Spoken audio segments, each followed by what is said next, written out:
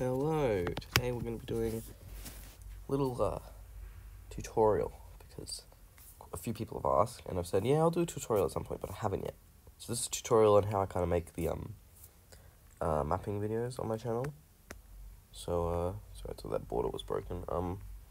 For the sake of this tutorial, we're going to make one with Chad and Cameroon. So first, if you want the exact hex codes of the colors, you can pause the video there, you get the hex codes, and then you can do the same for these, the lighter ones, and then the lighter ones, and then these are the ones I use for surrender. So yeah, you can get the hex codes there if you want.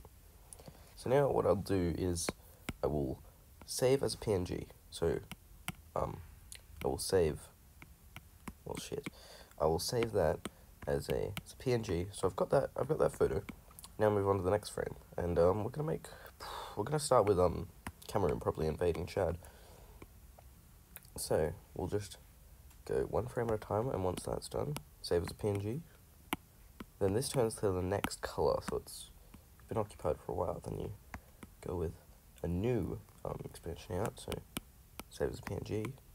And now this turns to the color of the country. If there is multiple, hold on, I'll add onto this now. If there is multiple, this is optional because I haven't. If you want to do this exactly like me, you can obviously change it a bit. But if you want to do this exactly like how I've done it, these colors are sometimes used in a war with quite a few countries, and there's kind of one bigger one that's mostly leading them, like these darker colors. Like if it was a war between Chinese and Russian allies and the United States, maybe the United States would be the dark blue and China or Russia would be the dark red. Don't think I've saved that frame yet, so if it holds for twice as long, you'll know that I have saved it by now. And yeah, so now we're at the point where Cameroon is taking quite a lot of land, but now again, I don't always do this because, you know, lazy, but you normally want both sides to, kind of be fighting a bit. You'll just have one push in straight away and take the whole thing. So we'll maybe start with the Cameroon doing a bit up here, and have, Chad kind of beginning to, fight back a bit, get some gains going. But we'll also want to fill that border in. I'll save this.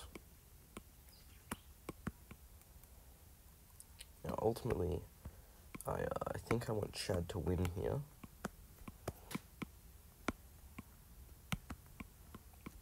So we'll have Chad start to kind of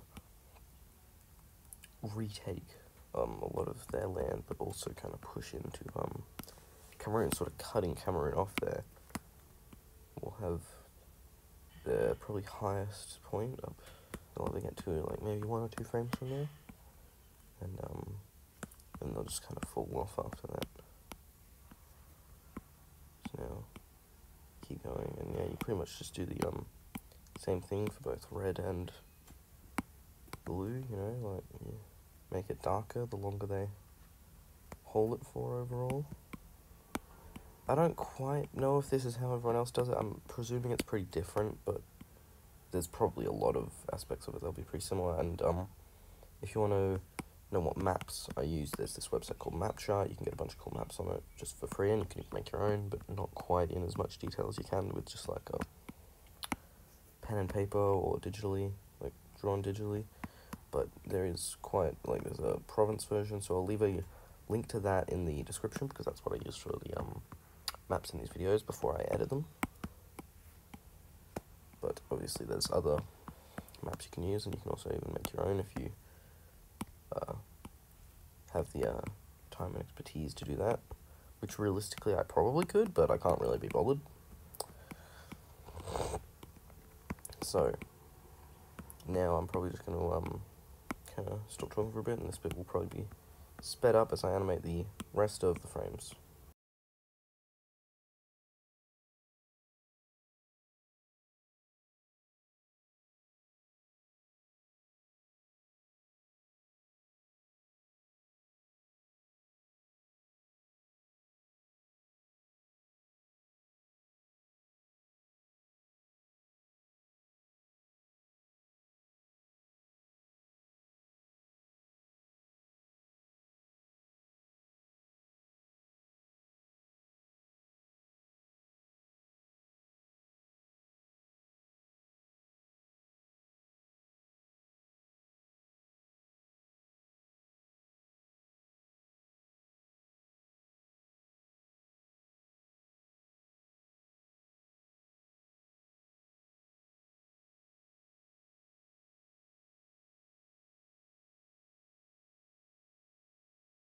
Okay, so this is how I edit videos. I just go into CapCut, which obviously there's way better editing softwares, and they would probably work better for there's the screen recording popping up.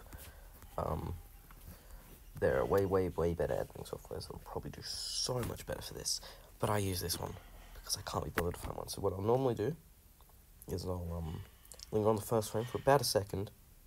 There we go, 0.1 seconds for all the in-between frames, like all the actual animation. So this is essentially a 10 FPS animation.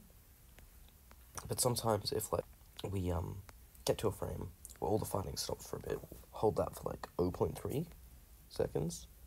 So it's like there's a bit of a break in the fighting, kind of. But this animation doesn't have any of those, so we're just gonna go 0.1 frames the whole way through till the end. So this is probably gonna be a pretty short one.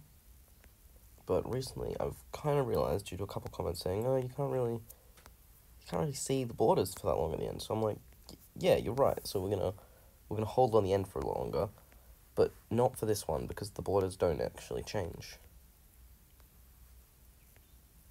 But yeah, overall I'd recommend lingering on the ending borders for maybe 1.5 seconds, 2 seconds. Here we'll go with 1 second, yeah, and we'll probably remove that ending bit. So yeah, overall we got this 4-second animation, and now we can just export that, and yeah, so thanks for watching. That's how you make the animations.